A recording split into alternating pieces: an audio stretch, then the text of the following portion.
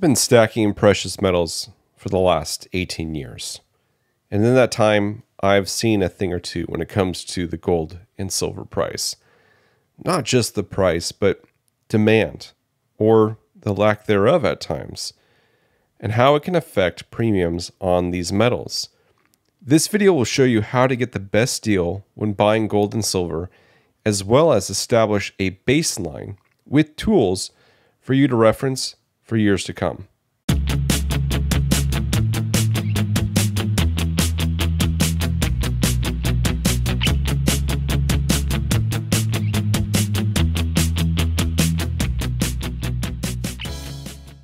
Hey everyone, welcome to Campbell's Coins. This is going to be a long, informative video, so grab your favorite beverage, sit back, and relax. Online bullion dealers try to rope you in with supposed deals like 20% off the premium, $100 over spot. But what does all this mean? With all the marketing gimmicks and differing pricing for gold and silver out there, how do you know if you're getting the best deal for your gold and silver purchase? There are a lot of different prices, not to mention a huge variety of items. You don't want to get ripped off. I get a fair number of new stackers joining this channel every week. Welcome to you all. Congrats on starting your stacking journey. With these new stackers come a lot of questions. Some are your typical questions like, what's the best gold to buy? Others are questions to aspects I thought I had already covered in previous videos. But looking back, I didn't cover it as extensively. One question I received recently was, how do I know if I'm getting the best deal? They didn't specify in terms of buying or selling, but folks typically want to know about the best deal when buying. The short and quick answer to this question is research.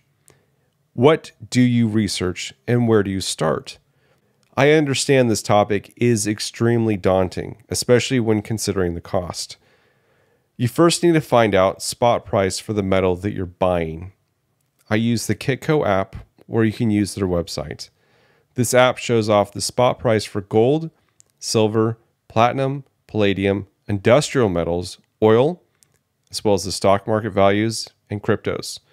It's a very useful tool. All online bullion dealers' websites will have the spot price listed at the top of their page as a ticker. But there's one major problem here. None of these prices match the Kitco app. Why is this the case? Well, each of the dealers out there take the Kitco spot price for each metal and add a special markup to it. This is not the premium that you often hear about on different coins and bars. This is in addition to the premium of each of the items they sell. This special markup is an extra tax towards you, and it's very important because it ranges between each dealer, and dealers base their pricing off of their spot plus their markup instead of at Kitco's spot price. Essentially, you're paying more just to shop at a specific online dealer, and you're getting the same piece as everyone else. Now we've arrived at where to buy. I've covered both where to buy as well as the extra tax from dealers in a couple of other videos, but it's a very important topic to cover again. Before I get started, this extra markup isn't necessary, but it's something these dealers get away with.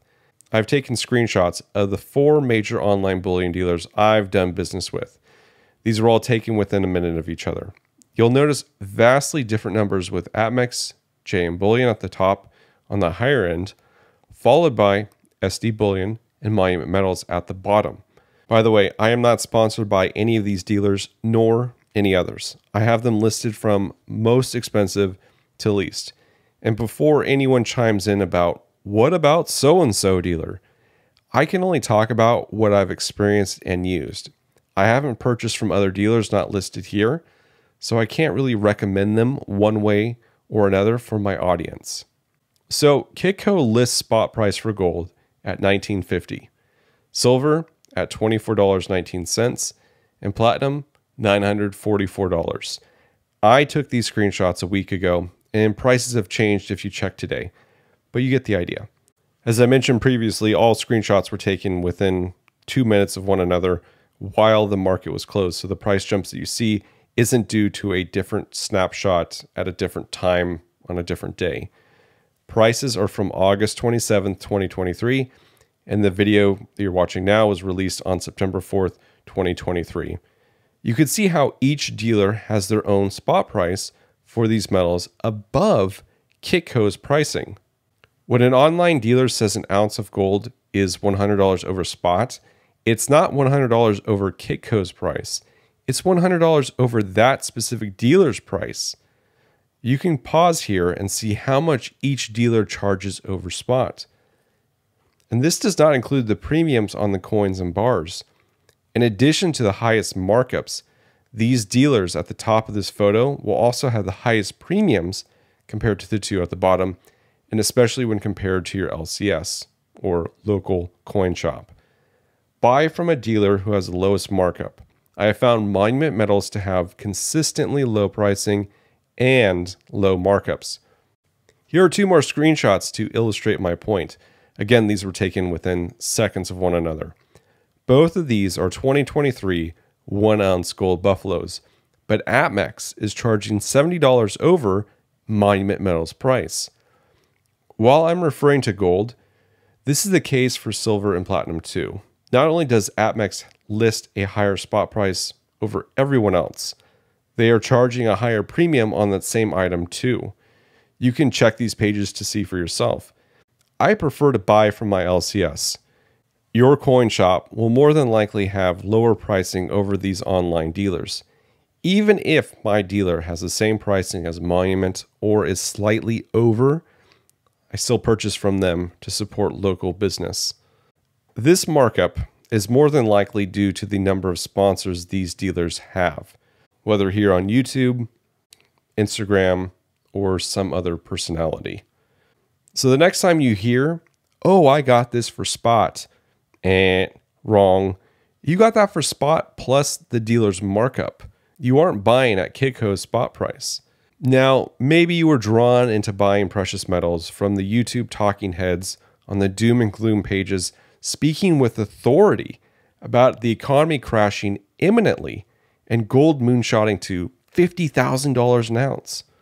On a side note, you want to talk about not being ripped off? A good start is to be very careful who you choose to listen to. A lot of YouTube channels have fooled people into thinking they know what they're talking about, or they've convinced their audience that their opinion is fact. Get a prediction or call wrong? No problem. They just keep pumping the doom and gloom. Throw 1,000 darts at the wall, eventually one will stick, and they can just claim that they were right all along. Having the education and or experience to speak on precious metals or the economy is very important. Avoid the hyperbolic channels who are selling fear instead of having their audience's best interest at heart. But I digress. I mentioned this gold moonshot only because if you are of that mindset and you believe that gold is going to $50,000 an ounce, who cares if you bought a gold eagle at $2,000 versus $2,050? When you go to sell or trade that gold eagle in this imaginary scenario, are you going to say, "You'll never guess what I got this for. I got it for $2,000. Meanwhile, my buddy paid $2,050. What an idiot. He paid $50 more." If a moonshot occurs, will that $50 mean anything? It doesn't to me. I think people get too wrapped up in spot price, and instead of looking at what gold offers you, they have this dollar-centric mindset and focus too much on the price they paid rather than focusing on how many ounces they own. I've always said spot price doesn't matter, and I still maintain this stance. Getting the best deal is nice, but the prices on these metals fluctuates daily. What may be a good deal today will suck tomorrow, and vice versa. It might appear like the deal of the century in less than a month. For more details on this stance, check out this video. Lots of things come into play when pricing gold and silver. It's not super straightforward as X amount over spot price. I wish it were that easy. Items might look the same, but one has a lower mintage or a mint mark on it that values it above the rest. Take these two gold American Eagles. Both are 1 ounce. Both are made with the same purity of gold. Both are the same year. But one has a lower mintage and is worth more over the other. This is due to the W mint mark designating it was minted at West Point. I bought this one because my dealer was selling it for $20 more than the bullion version. I'll pay a little bit more for a unique piece. If this was priced at $400 over spot, I wouldn't buy it. As long as you familiarize yourself with the options out there, you should be fine when making purchases. I think the best way to figure out if you're getting ripped off is to look at historical context. Your basic gold bullion will be priced anywhere from $50 to $100 over spot for a 1 ounce piece. During periods of high demand, these numbers will go up. I've seen premiums in high demand periods go for $100 to $300 over spots. We recently saw $200 premiums on gold. Thankfully, those are dropping right now. During periods of low demand, they drop. In 2005, when I was buying gold eagles, I think the premium was $25 to $50. It wasn't much. Premiums change, but if you can get an idea of the average, that should help you making decisions today.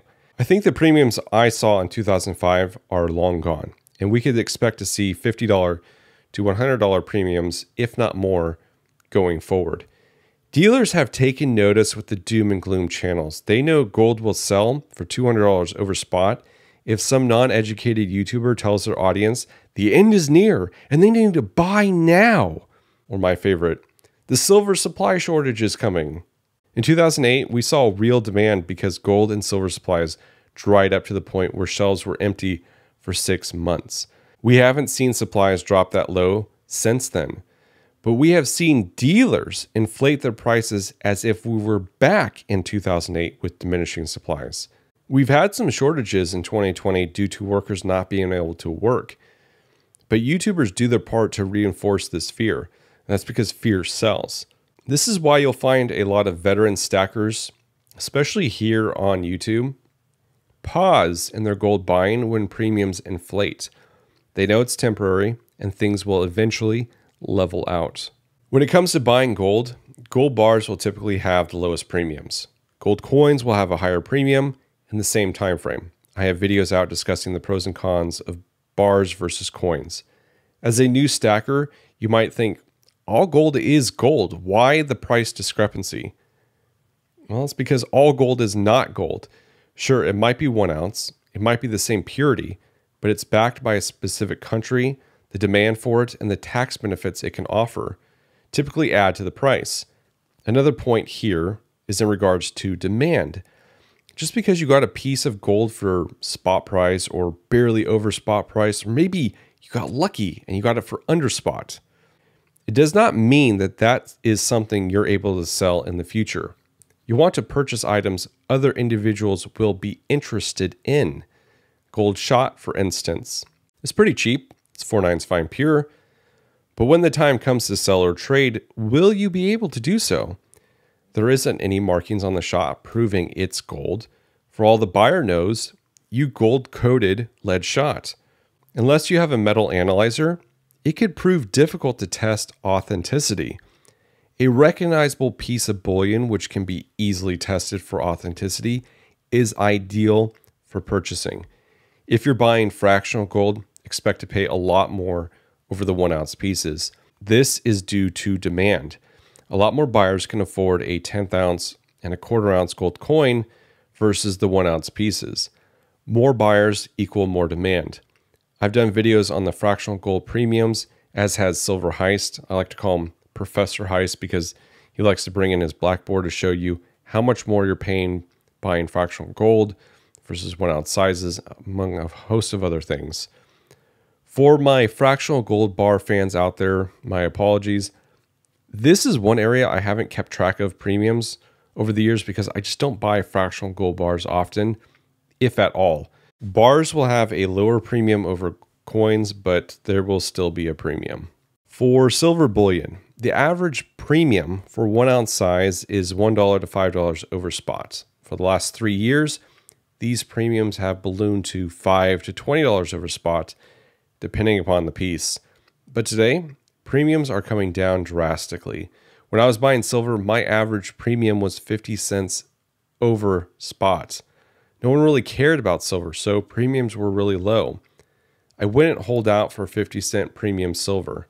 I think any 1 ounce sovereign silver coin with premiums under $5 is a decent buy.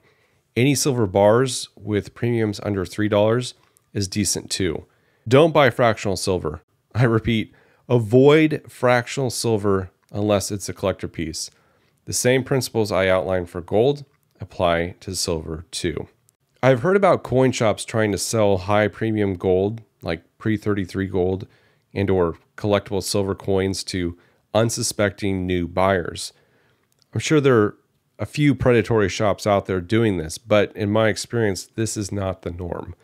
As long as you go into the shop with some knowledge about what you're looking for, you'll do fine.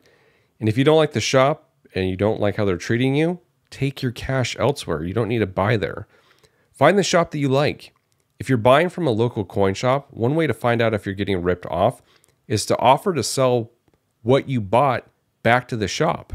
They will offer you less than what you paid. This is a given because the shop needs to make money when they buy and or sell. However, if a shop refuses to buy back from you, this is a huge red flag. It means the shop doesn't want you to find out how much of a spread they put on that item, because if you do, you might see you were ripped off. Unfortunately, I have heard a lot of negative talk regarding coin shops. Many folks feel that they are being ripped off. Many within the precious metals community erroneously complain about the prices they paid for precious metals. But this mindset is all wrong. I think the precious metals market is one of, if not the most transparent market out there. We as consumers know and have up-to-date spot price for gold and silver at our fingertips. We can see the price of the coin and or bar, and from those two numbers, we can determine the premium. How many products that you purchase on a regular basis or just once in a decade, do you know the cost for the materials and the time to put it together? I would argue virtually none. You don't know the materials it costs a company to assemble a computer, but you'll pay whatever price they attach to it. Even that's without knowing this base. TVs, cell phones, cars, they could have a 200% premium and you're happily paying for it.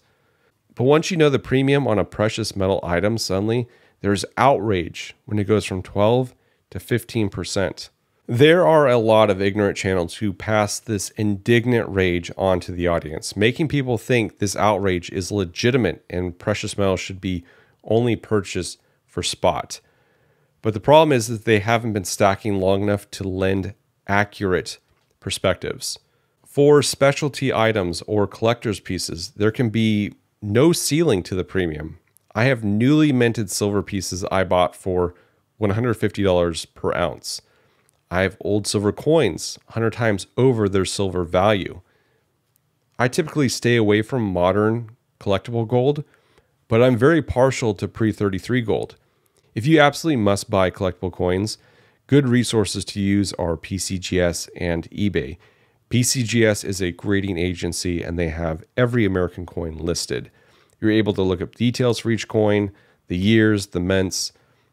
They list a price value for each coin grade, but this is often higher than market value. They also list past auction prices for coins sold in a particular grade. And you can use these prices as parameters, but I would argue they are on the higher end of the value scale. Dealers use a pricing guide called Gray Sheet. These values are lower than what's listed on PCGS, and you do have to have a membership to gain access to their values. eBay is okay, as you can look at what certain pieces are selling for or what they have it listed at. eBay can have very inflated or deflated values, so it's not the most accurate, but it gives you something to start with. As a newbie, you should stay away from any collectible pieces until you've educated yourself better, because that is honestly a whole other can of worms. We can only tell you so much because there is so much nuance out there. It would be impossible to cover every single aspect for all these types of bullion and collectible items in a single concise video. which is why I have so many videos breaking down all these types of aspects. So how do you find out if you're getting ripped off? This video circles back to do your research. Find out what spot price is. Are you in a high or low demand period? Based on what I've mentioned for average premiums in these time periods, doesn't match what the dealer or individual is charging you. Where are you buying from? Monument Metals is a great online source as of 2023, but your LCS is better. Buy from a reputable shop who tests their metals thoroughly and will buy back from you. Shop around. Nearly everyone has the internet at their fingertips, and you can check the prices of all these online dealers' pages to get an idea what certain pieces are selling for on each page. Avoid the collectible coin market until you're more experienced. I think this is a very broad base for people to start off of to find out if they're actually getting ripped off. Let us know what your thoughts are. Your time is your most precious asset, and I appreciate you spending it here with me. Thank you all for watching. This is Campbell's Coins, and that is my 2 cents.